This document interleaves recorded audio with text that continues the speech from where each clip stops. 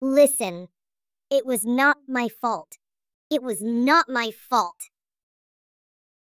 It was Professor Owl who tossed me out, not R. But R told us to respect Professor Owl. To respect doesn't mean to follow. See? This is the logic. R never said to toss me out. This is R's banquet and I did nothing wrong. Then tell us, what did you do? I put my favorite asparagus into the fruit feast, and I refused to take them out at Professor Owl's order. Asparagus is not. Whether it's fruit or not is completely irrelevant. What truly matters is you must not disregard Professor Owl's instructions. And how could you dare to sneak in again? I didn't sneak in.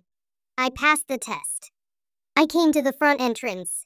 And look, what guests I'm bringing to the fruit bank. Little Bonnie the cat? Wow, such a beauty for our rats. It's a pity she is not a mouse.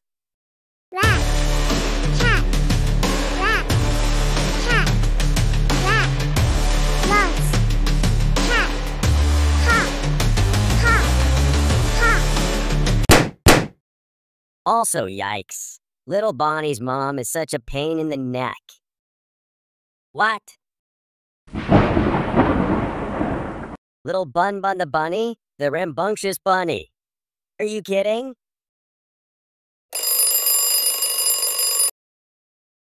Attention. Take Bonnie and Bunbun to the banquet, but they must pass the quiz first. Little R must stay in the court to explain why you should not be tossed out. Notify Bonnie's mom immediately that Bunbun is staying with Bonnie now. Urgent.